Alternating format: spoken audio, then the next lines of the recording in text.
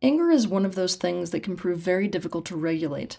When you struggle with anger, it can feel like you have no control over your reactivity. But one of the main reasons this is the case is that most people do not understand anger and the role it serves. If we don't understand anger and the role it serves, we can never hope to do the right thing when our anger arises. In this video, I'm going to take you deeper into the truth of anger to expose a pattern that keeps a person angry no matter how hard they try at anger management. And I'm going to tell you how to crack this pattern.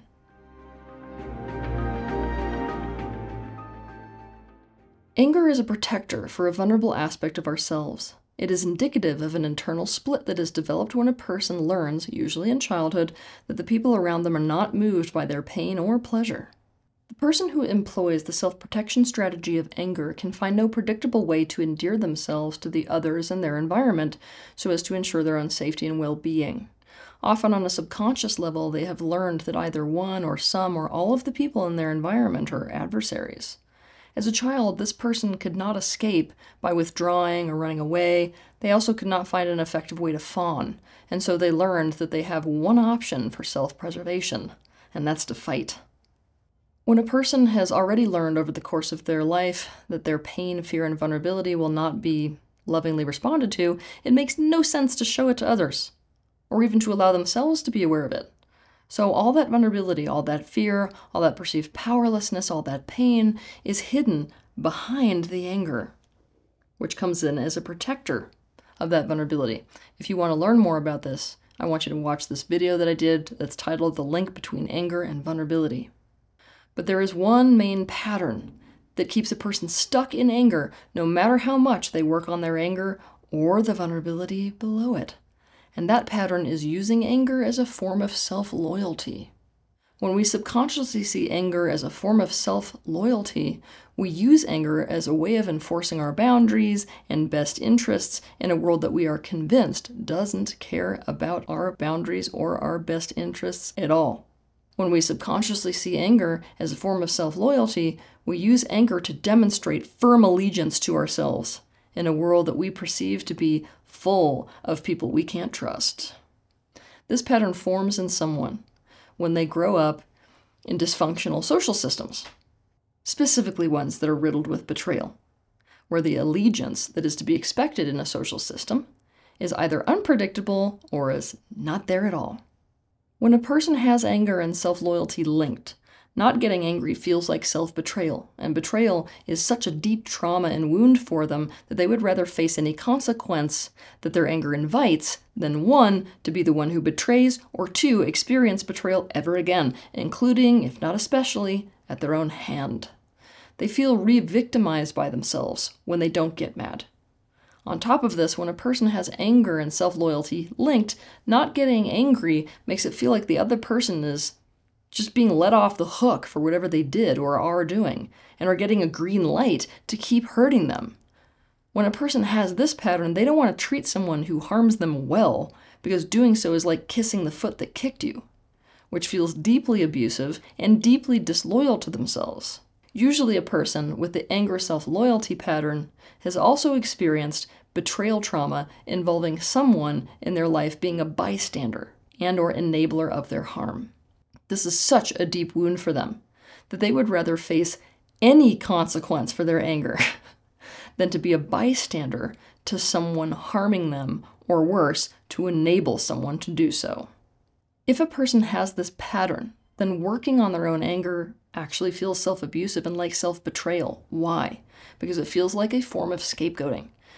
It feels like the world is making them the problem for their anger, rather than the other person / people for whatever harm they are doing to cause the pain that is causing their anger to kick in. And so, working on their anger feels like they are agreeing to and going along with scapegoating themselves. To understand more about this, you can watch my video titled The Sickest Game You Can Play. The bottom line is, when anger is linked to self-loyalty, it feels like self-betrayal to not get mad and not fight and not insult and even to not be violent. And when faced with a lose-lose, which, let's face it, we tend to be faced with a lose-lose when it comes to getting angry or not getting angry. They will choose the consequences of getting angry. So how do we crack this pattern? 1. We start with a huge dose of compassion by really acknowledging that if somebody has an anger self-loyalty link going on, they have been mistreated severely and by the very people who they should have been able to trust, the very people who should have been there for them. No matter how good their life may look on the outside, it is a gaslight. The deep reality of their life is that they have been alone, fending for themselves, without support and without allegiance, regardless of how many people may have been living with them or be living with them under the same roof. This means their world was and maybe still is not safe.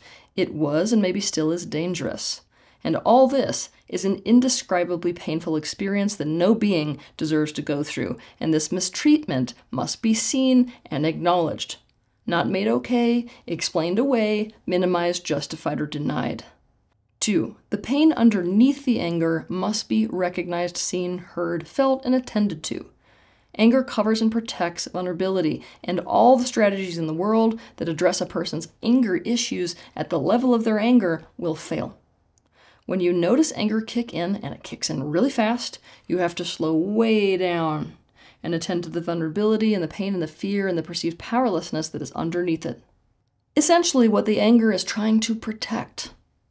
You need to caretake it. Find a direct way to resolve the fear, pain, powerlessness, and vulnerability. This is, in fact, much more self-loyal to do than fighting back when you are caused pain, because it doesn't come with those terrible consequences to yourself that your anger usually does. You can think of this like immediately attending to a child when it starts crying to figure out exactly what is happening with the child and what it needs, and then taking conscious action accordingly. What if attending to your pain that is underneath your anger was your new way of being loyal to yourself? 3. Change your perception so as to weaken that link that you formed between anger and self-loyalty. Protector parts within a person's consciousness that employ the strategy of anger and fighting usually fall under the category of self-saboteur, essentially a part of you that protects you in one way while damaging you in another way. Again, they operate within the context of a lose-lose. To understand more about this, you can watch my video titled "There is no such thing as self-sabotage." Because they harm you in one way, the reality is that they are being loyal in one way and disloyal in another, because they are acting in your best interest in one way while acting against your best interest in another. For example, it may prevent a coworker from taking advantage of you, but it may get you fired. 4. Realize that there are plenty of other strategies to demonstrate self-loyalty, and come up with a more effective, direct way of being loyal to yourself in whatever situation causes anger to arise within you. Getting angry at someone as a display of self-defense is only one way of demonstrating loyalty to yourself, and often, especially in a society that will turn your anger against you, unfortunately, at this point in time, it is not a very effective way to be self-loyal. To give you just some examples of ways that you could be loyal to yourself, you could commit to saying no in a situation and not change your mind. You could take time for yourself to really be present with your feelings and thoughts so as to identify personal truths regarding what you really want and what is really a yes and really a no for you. You could seek someone else to protect and defend you. You could resolve a split within yourself between a part that keeps acting in alignment with what you want and a part of you that you feel is acting against what you want. You could identify what need is unmet and directly meet that need wherever it can best be met. You could practice integrity in a situation. You could impose a specific consequence for something that somebody does, rather than to just get angry. You could become what you wish to see in the world or experience in the world. You could choose what is right for you and act on that, rather than to self-sacrifice. You could find a way to empower yourself about something that you feel powerless about. You could write a letter to someone about, say, their unworkability in a situation and make them aware of the powerless position that they have put you in. You could honor a gut feeling that you have. You could hire a therapist to help you stay in alignment with yourself and be loyal to yourself. You could be honest in a situation where you might normally not be. And the list goes on and on. Being loyal to yourself is really about identifying what is really and truly in your best interests in any given situation and acting on it. The most effective way to be loyal to yourself in a given situation will be different depending on the situation itself. For example, Let's say that you were swept downstream in a river. Swimming yourself to shore is a much more effective way of demonstrating self-loyalty than, say, closing your eyes and being present with how it feels emotionally for you that you are being swept downstream right now. So part of that slowing down and attending to the vulnerability, the pain, the fear, and the perceived powerlessness underneath your anger is to be able to identify, given the exact nature of the upset, what the most effective demonstration of self-loyalty is. If you have self-loyalty and anger linked, you are in sore need of the experience of loyalty and self-loyalty.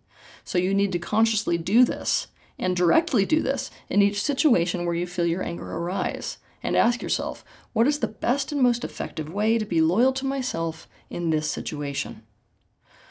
Remember, directly practicing self-loyalty is a practice. You will get better at it over time, and in turn your reactivity will diminish. Now, I'll give you an example of this. Jaden grew up in a family home where his father was physically and emotionally abusive. Sometimes his father would take him out to do carpentry with him or to play baseball, but just like that, he would flip on a dime and scold Jaden or hit him. By the time that Jaden was a teen, their relationship had turned into a full-on rivalry. Jaden became the family scapegoat. Jaden's father would tell you that he loves his son, but the reality is that Jaden felt like he was living with a father he could not trust. But he couldn't trust his mother either. She was afraid of her husband and would not step in to protect Jaden. Instead, she would cry and cry about why Jaden couldn't just do what it took to not make his father angry.